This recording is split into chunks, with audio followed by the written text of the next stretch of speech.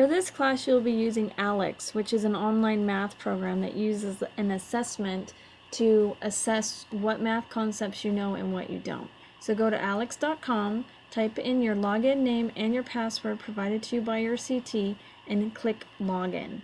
The computer will do a couple of checks to make sure you're ready to go. Once you log in, Aleks will start looking for a plugin. It needs to plug in order to run correctly. So any message that pops up, please allow the computer to install the plugin. This will happen automatically.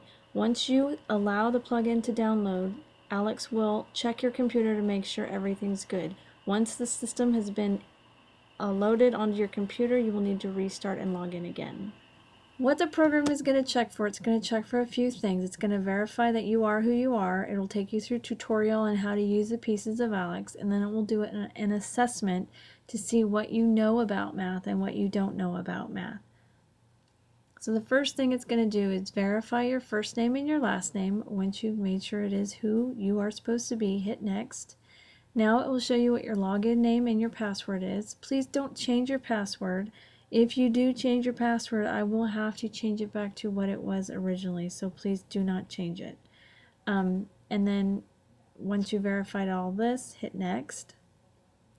Now what the system is going to do, it's going to take you through a tutorial on how to use the text boxes in Aleks. What it's going to do, it's going to take you through a series of steps, so just follow the directions. In this case, it wants you to click in the blue box, so you're going to click in the blue box, and then using your keyboard, type in the number 14.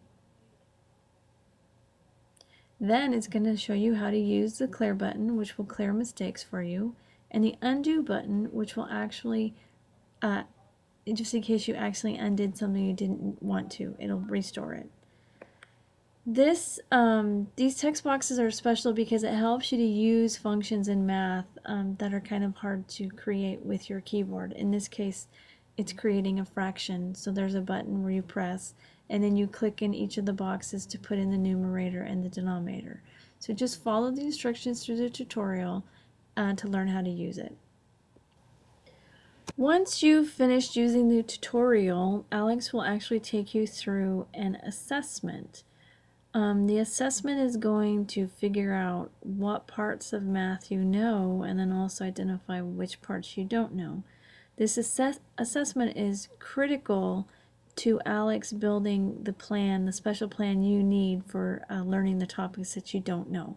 So you're going to need a piece of scratch paper, and you're going to need to read the directions. Once you've read all the directions and you're fairly sure you know what you need to do, then you're going to go ahead and do the assessment. Once you have finished your assessment, Aleks is ready to show you what you need to do next. It has created a nice pie chart that will tell you exactly how many of the topics you know and which ones you're ready to work on next. So Aleks will now show you your content mastery, which means how many of the topics do you know. And in this case, I know 97 of the 267 total topics for this class. What it does is it gives me a nice visual with a pie chart that shows each of the different strands of the KC and then the number of topics within each of those strands that I actually know.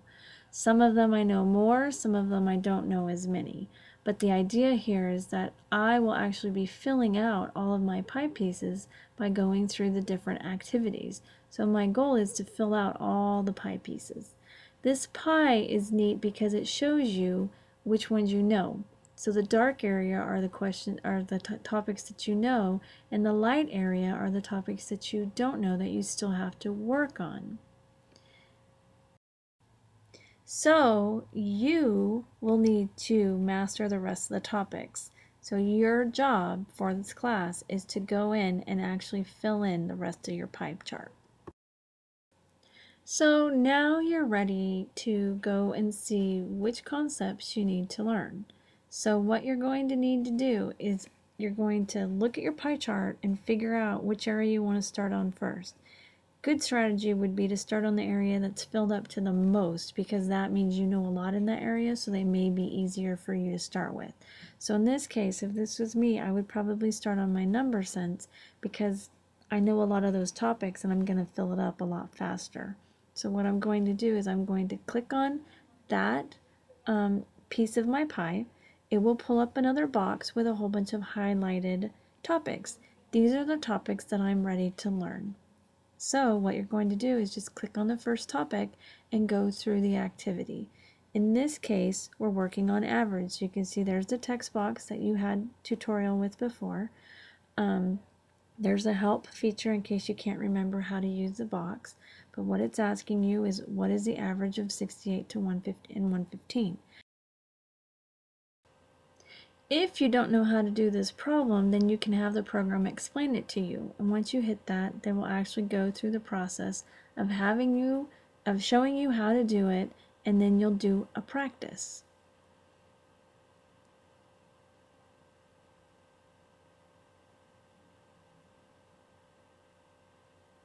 So once you hit practice, it will show you the exact same problem it showed you before. So what is the average of 86 and 50? You have a notebook, a math notebook. You will need to write all your notes down in the math notebook. You need to label it with the topic, which is number sense, and then also with what you're working on. In this case, it's average. So do all of your work for all these problem types in your math notebook. Once you figure out what the answer is, you're going to type it in the box given.